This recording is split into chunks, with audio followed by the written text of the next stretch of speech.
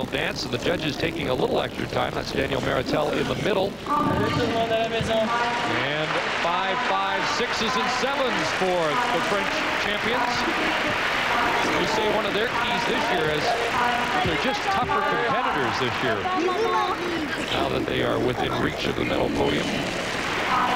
And the second set of marks, 5, 6s, 7s, and 8s.